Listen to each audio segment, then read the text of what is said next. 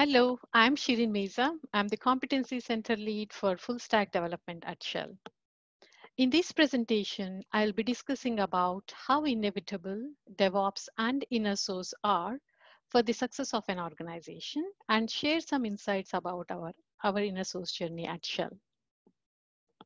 The new definition of modern software engineering is driving innovation through customer-focused, fast iterations with much more on the shift left approach. As you can see, quality and security centered development is happening at much earlier phases of software development lifecycle.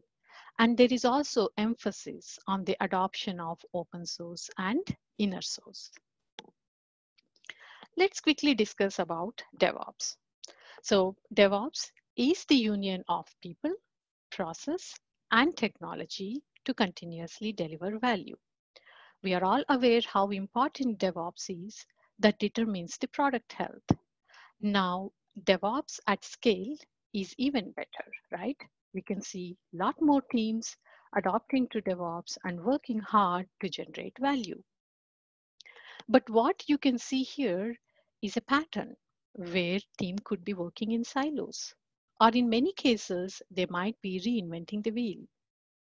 So here comes the need to establish an ecosystem where practitioners are empowered and encouraged to share knowledge, skills, and code. So InnerSource can be a great means to break these silos and naturally cross-pollinate ideas, code across organization. It can also help you to accelerate adoption of software engineering best practices. You can leverage InnerSource from the intra-organizational learnings perspective for better understanding of what other units are doing and also enable better knowledge transfer. It eventually helps you to decrease the diversity of software components that perform similar tasks, thereby preventing the reinvention of wheel. So, for an efficient organization, inner source in along with DevOps are critical. Now, where are we with our inner source journey at Shell? While there are many proven inner source success patterns available, each organization is unique in terms of how it explores what is the best approach to accelerate inner source adoption because it requires both cultural shift and technical excellence on how well collaboration happens. The first area we looked at is to get a strong support from leadership to empower the inner source community in this journey. Inner source tribes were formed based on the technology stack or competency, whether you are doing cloud native development or data science or data engineering, or it could be even infrastructure as code. Forming these inner source communities helped us to bring together the subject matter experts to share the knowledge, skills, and code. We also looked at strengthening the development platform with the single source of truth for all the source code management. And we onboarded teams to GitHub. To foster the culture of transparency and openness, sharing of code was prioritized, which eventually resulted in a better quality and secure code delivered for their projects.